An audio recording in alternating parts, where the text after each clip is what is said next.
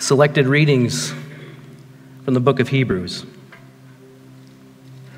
says, above the ark were cherubim of glory, overshadowing the atonement cover. But we cannot discuss these things in detail now. When everything had been arranged like this, the priest entered regularly into the outer room to carry on their ministry.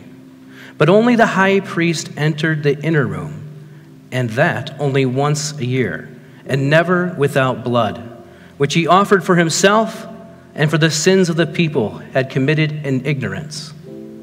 The Holy Spirit was showing by this that the way to the most holy place had not yet been disclosed, as long as the first tabernacle was still functioning. But when Christ came as high priest of the good things that are now already here, he went through a greater, more perfect tabernacle that is not made with human hands, that is to say, not part of this creation. He did not enter by the means of blood and goats and calves, but he entered the most holy place for once by all for his own blood, thus obtaining eternal redemption. The blood of goats and bulls and the ashes of the heifer, sprinkled on those who are ceremonially unclean, sanctified them so that outwardly clean. How much more then will the blood of Christ, through the eternal Spirit, offer himself unblemished to God, cleanse our conscience from the acts that led to death, so that we may serve a living God. For this reason, Christ is the mediator and of the new covenant, that those who are called may receive the promised eternal inheritance. Now that he has died as a ransom to set us free from the sins committed under the first covenant. It says, in fact, the law requires that nearly everything be cleansed with blood, and that without the shedding of blood there is no forgiveness. It was necessary then for the copies of the heavenly things to be purified with these sacrifices, but the heavenly things themselves with a better sacrifice than these. For Christ did not enter a sanctuary made with human hands that was only a copy of the true one. He entered heaven itself, now to appear for us in God's presence. Nor did he enter heaven to offer himself again and again, the way the high priest enters the most holy place every year with blood that is not his own. Otherwise, Christ would have to suffer many times since the creation of the world. But he has appeared once for all at the culmination of the ages to do away with sin by sacrifice of himself. Just as people are destined to die once and after to face judgment, so Christ was sacrificed once to take away the sins of many. We have this hope as an anchor for our soul, firm and secure. It enters in the inner sanctuary behind the curtain, where our forerunner, Jesus, entered on our behalf. He has become a high priest forever. Therefore, since we have a great high priest who has ascended into heaven, Jesus, the Son of God, let us hold firmly to the faith we profess.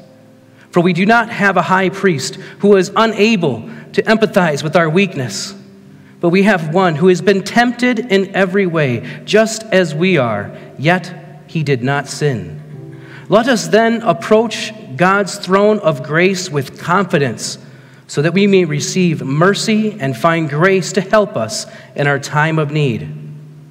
We must pay most careful attention, therefore, to what we have heard, so that we do not drift away. The word of the Lord. Let us pray. Heavenly Father, we come before you, and I thank you for your word. It instructs us, teaches us, and gives us such great confidence. Father, I do thank you for the work of your Son. And Lord, as we reflected already, asking for you to speak to us, to our innermost being, I pray that as we unfold your word today, that you would be truly glorified and magnified, that we would sit here in awe and wonder of what you have done. And Lord, I pray that it may bring us to a place where we can look at life and be courageous, that we can look at life and have purpose and meaning because of what you have done for us. So, Father, we thank you. We praise you in Jesus' precious name. Amen. Amen. Thanks, Eric. I could almost want him just to stay up here and do an underlay the whole time. It's beautiful. And if you were paying attention as we read through the scripture, you may have noticed that we actually started from chapter 9 and worked our way back to the beginning of the book. And so they say to be able to know something, you can teach it forward and backward. I'm not saying I know it that completely, but today we're going to study the book of Hebrews from the back to the front. So we're going to have some fun with that. And I think it's going to be a way for us to embrace Easter in a new way. Pastor Lou talked about how today is Palm Sunday, the triumphal entry of Jesus entering Jerusalem. And I can remember as a kid getting excited about that. Palm Sunday, they have us wave the palm branches and different things like that on Palm Sunday. And many years we've done that. Of course, we're refraining this year. But as a child, I even remember thinking but a week later, he dies on a cross. Kind of scratching my head, that doesn't seem very triumphant for him just to, a week later, die on the cross. And Good Friday, how is that good? Jesus dies on that day. Well, today I want to reframe Easter just a little bit in your minds, and I want to reframe the triumphal entry of Jesus into Jerusalem. He may have entered in Jerusalem, but where he was really looking to go, his final destination, wasn't just that city here on earth. He had an eternal destination. And we see that on Good Friday. And so Good Friday's coming. We've got that service. Love for you to come. But between this day and Good Friday, I'm hoping that today's message will help you to reflect on what Christ has done for us and what it means for your life. And so as we look into it, as we read through this, we saw a depiction of the Holy of Holies. Some of you may have picked up on that. And I do have some slides that I want to show you because they will help us in a moment. And so if we can pull those up. The first one is an overview shot of the temple itself, but I really want you to hone in on number 9 there.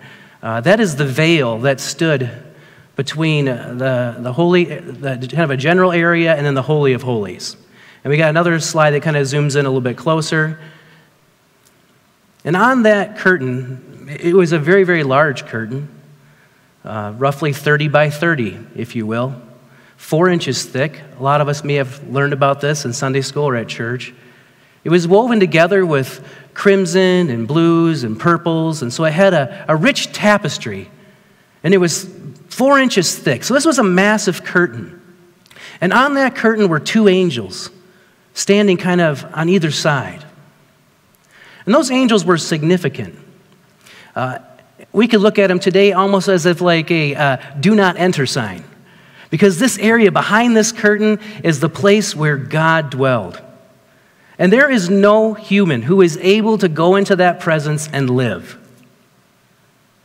And so these angels stand as a reminder, saying to you that you are messing with a holy God behind this curtain, and you better come behind here prepared and ready to face him and meet him. During the time of Moses and Aaron, they said that God dwelled in there, that he lived in this space, that they could see him, that he manifested himself as a cloud.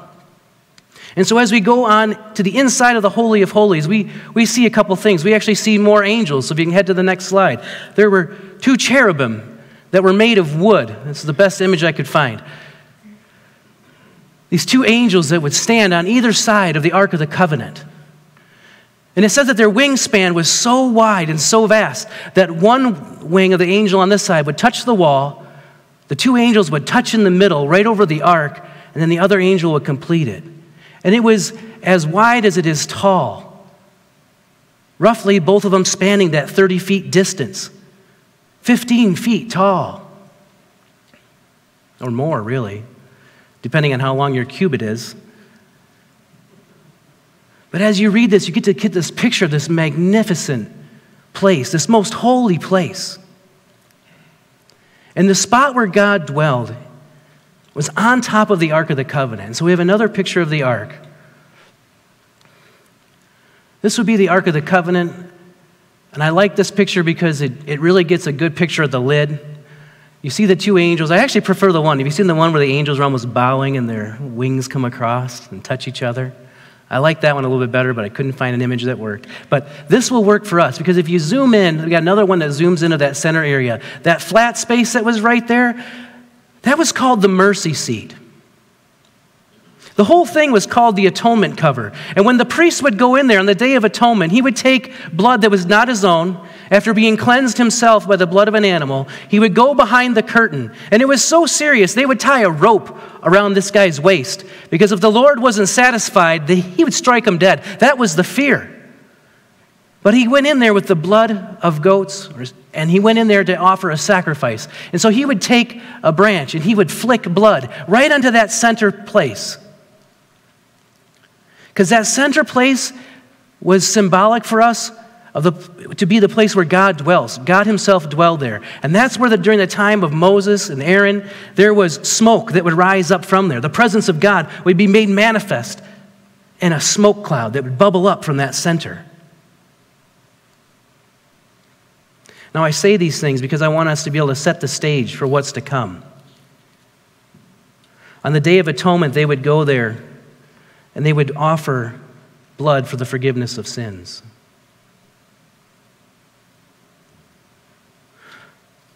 But when we see Jesus, and it says here in Hebrews chapter 9, this is what we call essentially, in Hebrews chapter 9, I'm going to read for you a selected passage out of it. We already read it, but I'm going to read it again to you. And it says, starting in verse 11, we're going to read 11 and 12, and then verse 24. And it says, but when Christ came as high priest of the good things that are now already here, he went through a greater, more perfect tabernacle that is made not with human hands, that is to say, not part of this creation. He did not enter by the means of blood of goats and calves, but he entered the most holy place once for all by his own blood, thus obtaining eternal redemption. It said, for Christ did not enter a sanctuary made with human hands, only a copy of the true one. He entered heaven itself, now to appear for us in God's presence. And so this is where I want to reframe the triumphal entry. I can remember again as a child learning how Jesus died on the cross and he was dead for 3 days. They put him in the tomb, and on the third day he rose again. And I always wondered, where was he really? What did he actually do?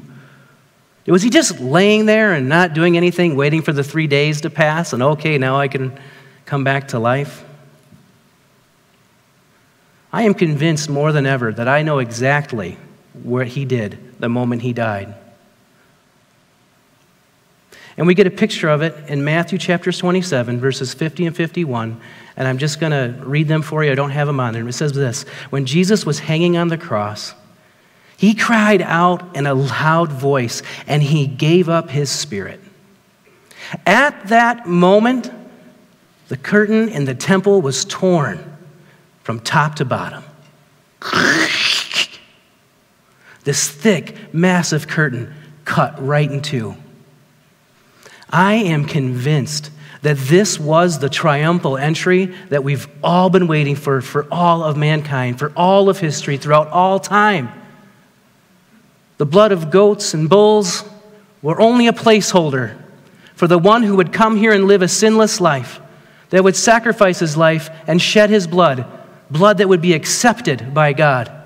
And I believe what happened at the moment when he gave up his spirit, he marched straight into heaven.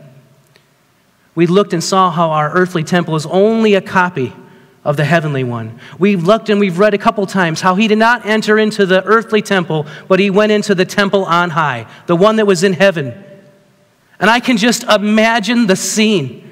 We get glimpses of this in Scripture, the worship that's taken place, the angels shouting back and forth. Glory to God in the highest. There's a triumphal entry. We shouted, Hosanna, blessed is the one who comes in the name of the Lord. They're shouting and they're praising, they're giving thanks to God, because in walks the slain lamb. In walks the one who was slain before the foundations of the earth were laid. In walks the blood, that mercy seat, that the presence of God had been waiting for all time. And there were two angels standing, blocking that way to the presence of God. And I believe at that moment when they saw Christ's blood, they stepped aside. And when they stepped aside, the curtain here on earth tore in two. Jesus walks into the presence of God and just sheds one drop of his blood. He could choose his hands, his side, and just lays it on that mercy seat.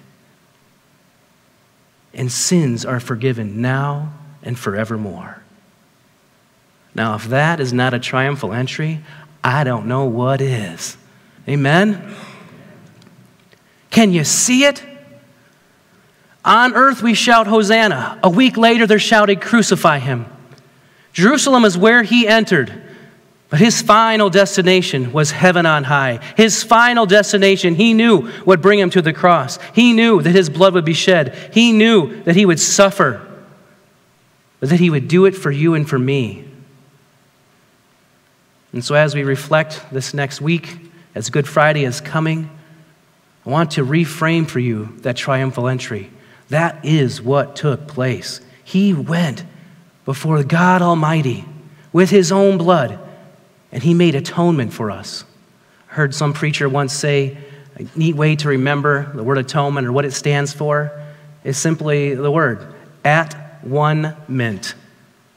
At one mint. That now God and mankind can be at one through the blood of Jesus Christ. That's what it means for Christ to make atonement, to be the atoning sacrifice so that we could have relationship with him. And some of you out there maybe have gone to church your whole life. And maybe as you're entering into this Easter season, maybe today the Holy Spirit is saying, you have not completely surrendered. You have not completely given me control of your life. And as you look at your life, maybe you see a mess or a disaster. Maybe you're following the Lord and you recognize these things to be true and you find great comfort in the work that Christ has done. And this is why we're preaching this passage backwards. This is what took place. This is what is true. There was an earthly temple. There was a heavenly temple. And Christ marched right on through the heavenly temple for you and for me. But the reality is that we are not on heaven on high. Not yet. Many of us have suffered loss of loved ones leaving us here on earth. They're with Christ on high. I shared with a friend that their passed on loved one is more alive now than they ever have been. They're more alive now than they ever have been. Because they're home with the Lord, where sin and death cannot find them ever again. But while we live here on this earth, we face some storms. We face some storms of life. And I like the book of Hebrews. And part of what drew me to even preaching this passage was whoever the writer is using a lot of nautical terms within this book. And so we're going to look at a few of those nautical terms because I believe that'll help to guide us.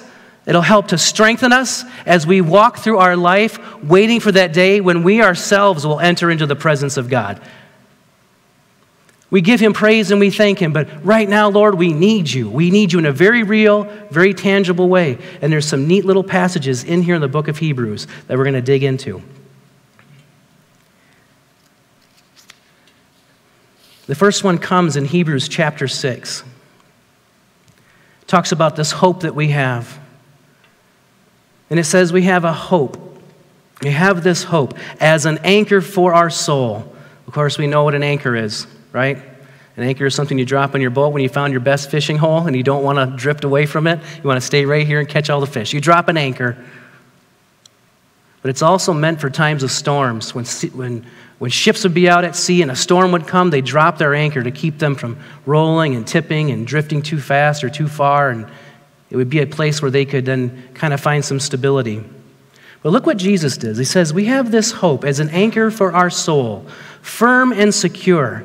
It enters in the inner sanctuary behind the curtain, where our forerunner, Jesus, has entered on our behalf and has become a high priest forever. We've looked at that. There's a word in there that's forerunner. And it's an interesting word, and it's used several different ways. But it's only used this one way in Scripture. And the way it's being used here is that word forerunner was an actual thing. It was an actual thing. There would be a boat out at sea, and there was times when there would either be a strong storm, or perhaps the entrance into the harbor would be one that's treacherous, it has rocks, and that's where the danger is, by the coast. When you're a big ship and you can't steer real quick, it's those big rocks that could sink you as you're trying to come into the harbor, a place of safety, a place of home. And so what they would do is they would send out a smaller boat. They would send out a smaller boat, and it would go to the big boat. And the big boat would lower its anchor into that small boat. And that small boat would take that anchor and go into the harbor, past all the rocks, guiding it, showing it how to get where it needs to be. And it would take the anchor and it would place it firmly, securely in a cleft of a rock. Jesus is our forerunner.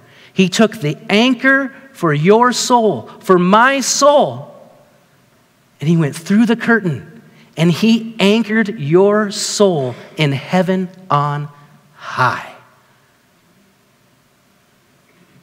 But I'm still out at sea. I'm still out at sea. And there are storms that are in this life. The Apostle Paul found himself in a storm. And there's another nautical term that comes up in Hebrews chapter 4, but it's also in Acts chapter 27. Acts 27 actually gives us a better definition of this word. What they would do when Paul was out at sea, and remember it talks about how the ship was getting ready to come apart? They did something which is called frapping the boat. And what they do is they'd go to the front of the boat, two people, maybe several people, whatever. They'd take a long rope, they'd throw it over the top of the front of the boat, it would drift under the boat, and they would hang on to the two ends. And so they would let the rope go underneath the boat, and then they would have the two ends. And then when it got to the middle, they'd tie it. And they would tie it really, really tight. They would send several of them, and they would call frapping the boat. It's basically a way, it's a last-ditch effort. It's a way for us to wrap ourselves, to wrap the boat, make it safe, secure, so that we can weather out the storm, so that we can weather it out. It's in that time of great distress, that time of great need, you would frap the boat. And if it got to that point, man, it was a serious event. And even Paul said, after they're frapping the boat, he says, listen, we're not going to make it through this storm. We have to scuttle the ship. And they ended up on that island. They didn't die, but they did lose the ship eventually. But that idea of frapping the boat, throwing the ropes around, undergirding it, tying it, holding it together in the midst of a horrible storm, we see this in Hebrews chapter 4. In Hebrews chapter 4 it says, therefore, since we have a great high priest who has ascended into heaven, Jesus the Son of God, let us hold firmly to the faith we profess. For we do not have a high priest who is unable to empathize with our weakness, but we have one who's been tempted in every way, just as we are, yet did not sin. Right here is the frapping of the boat. It says, let us then approach God's throne of grace with confidence, so that we may receive mercy and find grace to help us in our time of frapping, in our time of need. That's where that word comes in. We translate it in our time of need. In Acts, they translate it basically frapping the boat, the actual work of frapping the boat. And so what's this passage telling us? That you may be facing the storms of life, but we are to undergird ourselves with the grace and the mercy that's given to us through Christ Jesus our Lord. To wrap ourselves, to tie ourselves up, to bind ourselves to Christ Jesus. That when all else seems to be failing us in life, He never will. The grace of God will invade us on every level. It's beautiful. I love this picture. And then in Hebrews chapter 2, there is the warning. And he says, in verse 1, he says, we must pay most careful attention, therefore, to what we have heard, so that we do not drift away. There's that nautical term, the idea of drifting away. And so what have you heard today? That Christ, with his own blood, entered in triumphantly into the heavenly realms and made it so that your relationship and my relationship is secure and satisfied. He took the anchor for our soul and planted it on heaven on high. That even if we face the storms of life, we can undergird ourselves with God's grace, with his mercy, with his love. And so to me, as I sat and pondered these things, and I began to look, and I thought, well, Lord, what are all these storms coming from? Because doesn't it feel like they kind of hit you, and when one gets past, there's another one coming and another one coming? As soon as you give your life over to Jesus, the storms start coming. I had a friend who I was able to baptize some years ago. And I said to her, I said, listen, you are making a profession that you are uniting yourself with Christ through his death, his burial, and his resurrection. This is on display for all to see. And I said, it's on display also for the devil and his demons. I said, don't be surprised when they come to try to strip away from you the joy of your salvation. You must wrap yourself with the truth of the Word of God. You must wrap yourself with a real relationship with Jesus. This person has drifted away, and it makes me sad. Do I believe that they're eternally lost? By no means. Because I believe Jesus took the anchor for this person's soul and firmly planted it in heaven on high. And sometimes that's all we do feel. Life can be so hard at times that as we're drifting in the storm and it hits, there's just those little moments where God's like, no, I've got you. I've got you. It's this way. And all of a sudden we get our heading again. That's right. The anchor for my soul is in heaven on high. Another thing that comes our way is just temptations in general. There are so many things that come at us that want to tempt us, to keep us away from who God wants us to be. And I'm going to tread kind of lightly here, but at the same time, I see the devil and his work that he tries to do. And I will bring this as a word. I haven't had a lot of children that have been involved with sports, not a ton. But I've got some daughters now and a couple sons, I guess, that are kind of getting interested. But the one daughter started off, and she was interested in sports. And then we saw the schedule. And there's practices, and then there's games. And the tournaments. And man, one of the tournaments is on Sunday. It's on Sunday. Oh, I didn't know the time frame. I didn't know when it would be on Sunday, but it's scheduled to be on a Sunday. And oh man, it just kind of rubbed me a little bit. And then I realized that's got to be the same rub for all of you parents out there who are Christian parents trying to teach your children about the things of God. To me, that is a storm of life. And you know, where we place our time, what we place importance on, our children are watching. And so my word to you today is that if you're a parent that is having to take your children out of church on Sundays to play a sport, I just want to give you a word of caution.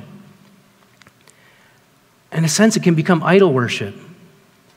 You're placing something in higher importance above God. And like I said, I want to tread lightly because we're all free to make decisions. And yes, your walk with the Lord may be very secure. To be away on a Sunday is not going to disrupt your eternal, framework. I totally believe that. But at the same time, when I'm away from church, I feel it. And you may look at the schedule and say, oh, it's only 6 weeks. But I feel that drifting take place when I'm away from the people of God. And I know you feel it too. That part I'm confident about. And what am I teaching my children? And so I said to my daughter, I said, listen, if it ever comes in conflict with church, you're not playing. Right out of the gate, you're not playing. Because it's more important to me to set an example, to be that person for her. And I know I probably get some emails about sports and how good they are for kids. I understand that. But I'm looking at an eternal perspective. I don't want to see my children drift away from the things they've been taught. They're still learning. They're still growing. I didn't want to spend that much time on it because there's other storms in life. Talk about friendships. Talk about relationships. My oldest is in high school. I got a young one in elementary school. And in between, I see the impacts of relationships on my children. And they're having to come out, my older ones especially, and to take a stand and to actually let their friends know that they're a believer, that they're a Christian. And they're kind of putting those relationships on the line. And how easy it would be for them to just go along with what's really popular in society today and kind of poo-poo their Christianity. But I'm proud of them. They're letting their friends know that they are Christians, and they're actually dialoguing with people who our society says that Christians want nothing to do with. And I'm going, that is such a lie. It is such a lie. So we get these cultural storms that somehow Christians are judgmental and that there's no room for people who may be struggling with things like lifestyles and gender stuff. And it's all a bunch of confusion. And I think of these young kids that are dealing with these storms in life, which even adults can't understand and explain, and yet it's invading them at an early age. And so I've been instructing my kids to tell them, hey, man, just be a kid. Just be a kid. Adults can't figure this stuff out. And then I've instructed them, too, to say, you know, my Lord and Savior Jesus Christ says I'm to put on love towards people. That by loving people who aren't like me, they'll begin to know who my Heavenly Father is. They'll begin to know who my Savior is, who is the anchor for my soul, the one who has guided me into the harbor of heaven, the one in whom I am following on this earth. No matter what storm comes my way, I am following that tug of heaven. And we know when something's trying to drift us away, it can be your work. And it affects young and old, and it could be your work. It's trying to drift you away. You know, I've never had an employer come back to me and say, hey, thanks for all those years of hard work. But boy, in the moment, they really want you there. Boom, boom, boom, pound it out.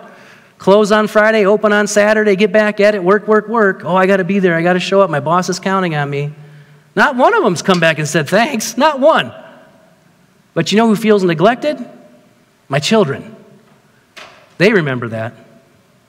I've reframed how I work.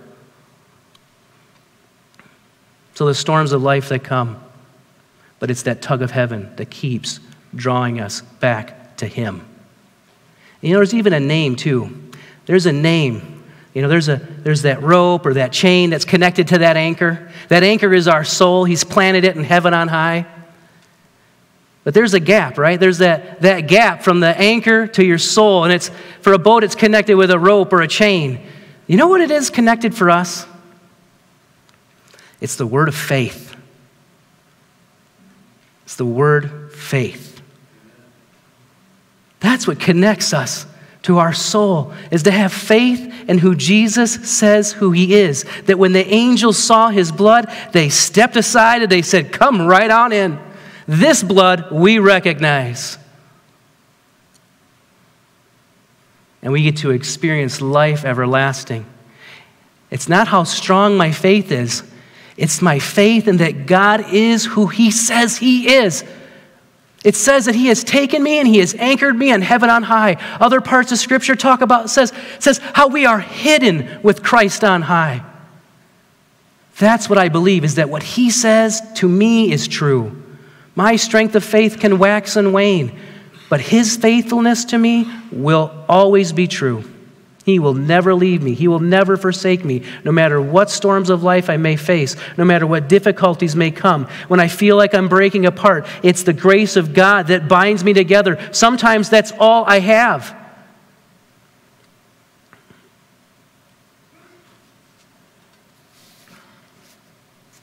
So Good Friday's coming. And I want you to reflect on these things. Come here and join us if you can. But this week, I want you to be intentional with your walk with the Lord. Just tell Him thanks. Have some gratitude. Just pause for a moment, like Eric was instructing us today. Just sit in a moment and pause and just be thankful. Even if you're in the midst of a storm. Jesus shows the picture how in the storms of His life, He fell asleep in the back of the boat. I want to have that kind of calm in my life when I'm facing the storm. I can only get there because of the work of Jesus. Amen? We're going to stand and sing one last song. The song is Cornerstone, and it's got some good nautical themes in there. So may this carry you through the rest of the week. I'm going to close in prayer now, but when the song is over, you're simply dismissed. And so thank you for those who are tuning in on the internet. God bless you all. You may be faced with storms of life, and there's a way for you to connect with our pastors online. We got a neat feature when you can just go into a chat and say, I'm facing a storm in life and I need prayer. We've got pastors right now at the computer that are willing to pray for you. Can I just see a show of hands? How many in here are dealing with storms in life right now? Come on. This is encouraging to us because I'm dealing with them. I've got 2 storms. Okay?